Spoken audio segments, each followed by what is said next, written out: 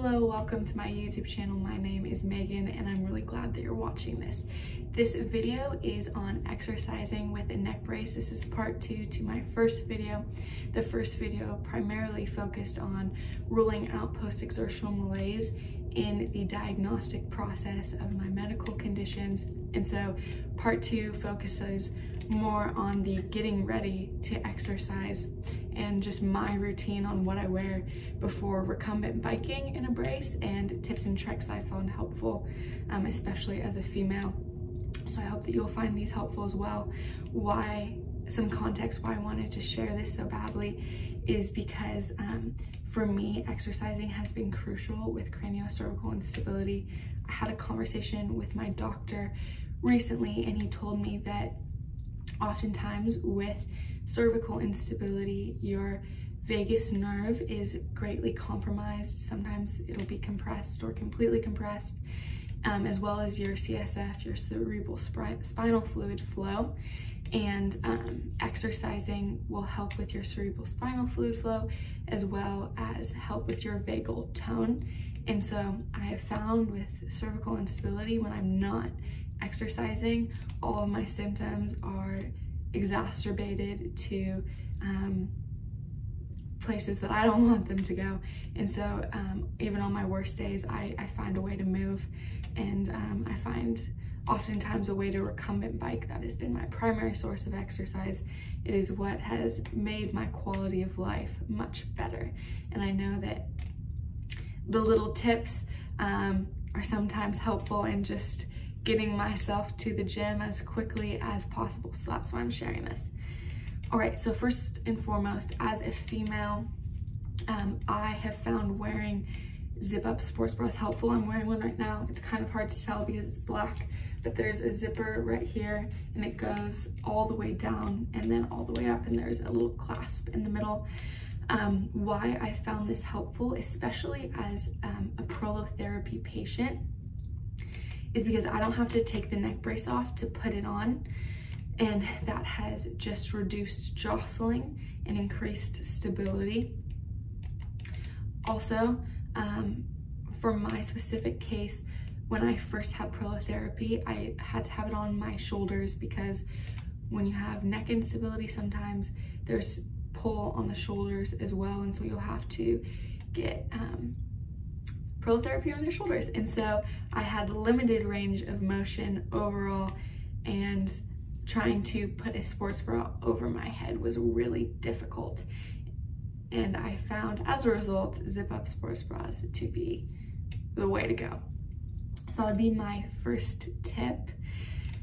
Next, I generally wear my hair in a bun. That's just been most helpful. I used to wear my hair in a ponytail when I exercised before a neck brace, but for me that pulls too much, especially because I have really thick hair. I'm going to show you guys the hair ties I find most helpful if you're a female. So I don't like my hair really tight with instability. Just my head already feels more unstable, so the looser it is, the less exacerbation. So sometimes I will just use like a scrunchie and put my hair loose. I found that exercising in the neck brace, I don't need to have my hair as tight because the whole purpose is when I'm recumbent biking, I'm trying not to jostle my upper body. I try to keep it stabilized, so my hair is probably not going to fall out to begin with. So for me, a scrunchie will do the job well enough. Next thing I found helpful in hair ties are these really big hair ties. So as a comparison, this is a normal hair tie. This is what I used to use to put my hair in a ponytail. But what's great about these is that I can wrap it around 3 times when doing a bun, and it will keep my hair tight enough, but not squeeze it really tight like this one does, and so it does not pull on my head as much. Okay, so the next thing I wanted to say is for shoes. Right now, I can move around more because I haven't had prolotherapy on my shoulders recently or the rest of my body. But before I could do that, I had a hard time bending over and putting on my shoes.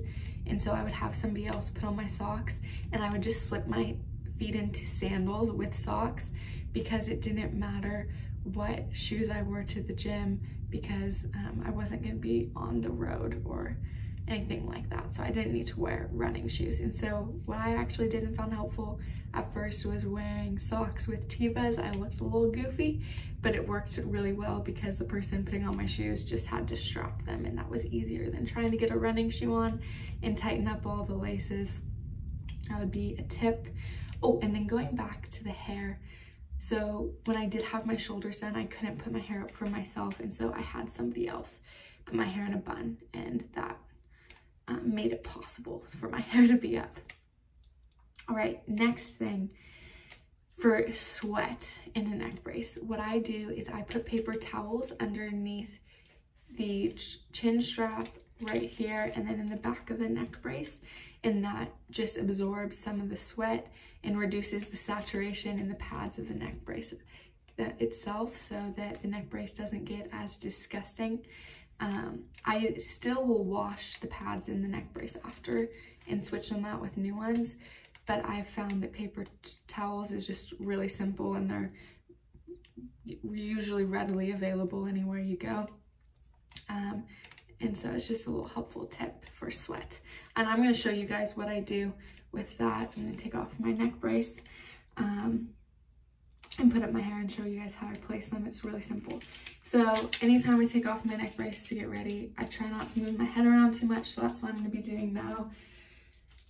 And first and foremost, I put up my hair. I'm going to use the big hair tie because that's what I normally do. And still try to just not move around too much. I've gotten used to it. And then I just do a simple bun. I don't really care what it looks like. I already look like a goober at the gym with my socks and Tevas and my paper towels sticking out of my neck brace. So I just have found that beauty is not, and looks really aren't what matters in the case of wearing a neck brace at the gym, because you usually look unusual to begin with, which is funny. All right, so then I put the neck brace back on, and I usually have somebody put the paper towels that are going to sit behind this portion of the neck brace in for me, because that's easier. But I just get 4 paper towels. Mine are already folded up. But I'll get this one sheet and have somebody else put it in the back. But you can also put it in the back for yourself. And then I clip it before putting the paper towels in the front. I'll get a smaller sheet, like a half sheet, fold it 4 times and just put it right underneath here. And then I'll get another sheet and fold it up similarly, really small, and I'll put it right here in the chin cup. And so not the whole brace isn't covered, but I don't mind because I wash my pads anyway. This just helps with keeping it cleaner and less saturated with sweat overall. And then I don't wear a shirt or leggings right now, because I found that taking leggings off after working out is a lot more difficult because they stick to your skin more. And so I'll just wear looser shorts, and then I usually go to the gym without a shirt, because when I was getting prolotherapy, putting things over the top of my head was more difficult, and it's more socially acceptable to not wear a shirt when you're exercising. So those are things that I have found helpful. I hope that you find them helpful as well. Exercise with instability has been a lifesaver to me and made my quality of life substantially better. All right, guys, I will put out another video soon.